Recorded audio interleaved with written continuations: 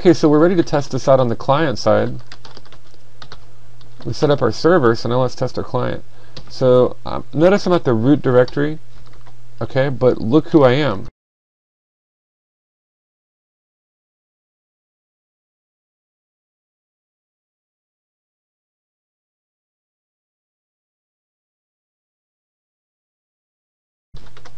I'm C Germany. So I don't have write permission on this directory. So here's something interesting. When you're testing it, remember that even if you have enabled read access, on groups and users in anonymous FTP or in a home folder, if you start the client in a folder that you don't have write permission in, then you'll be denied access.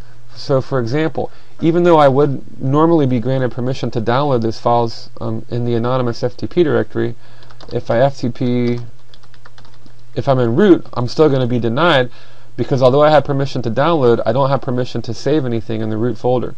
I'm not root, I'm C Germany. I'd have to go to my home folder to do that. Just to illustrate it, here's our banner message. Welcome to FTP server on Pegasus. Have a super nice day. I'm going to do an anonymous, unauthenticated login with no password. Got in, and I'm going to list the directory contents. And by the way, just to show you, these are the client-side commands you can use with the FTP service. But I'm going to bring this listing up, and notice that I have permission on this file. Even if I weren't, the world owns it, and the world's the group, everybody in the universe. But even if I didn't, other has read, and the group has read, and the user has read write. So I should, by all means, be able to grab or be able to download that file. However, if I try to get one, permission denied. I'm not denied permission because I don't have permission to download it. I'm denied permission because I didn't have permission to save it in the root folder. So I'm going to quit and log out of the FTP client. And if I print the working directory, here I am. So what I want to do is I want to go somewhere where I do have write access so I can complete my download. And by default, that's my home folder. Notice how the prompt changed from the / of root to the tilde, which is my home folder. If I print the working directory, notice where I am. Home, C Germany. Here I do have write access. So I'm going to restart the FTP client from within this folder.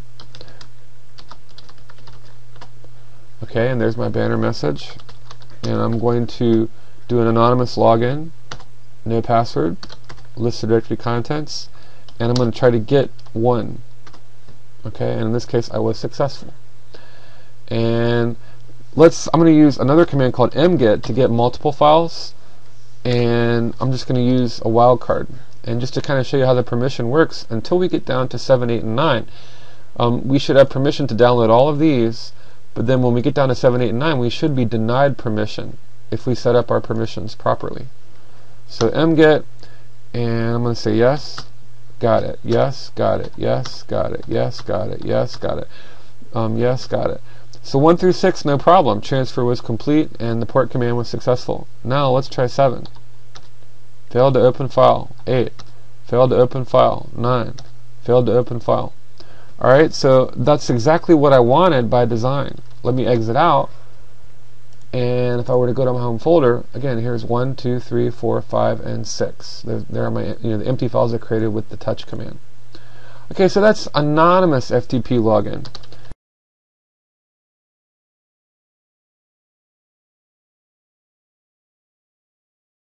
Now, what about FTP login that's authenticated? We've enabled that as well, so let's test that out from the client side. So FTP Pegasus, welcome to the FTP server on Pegasus, have a super nice day. This time, I'm going to use an authenticated user, C Germany, and I need to specify my password.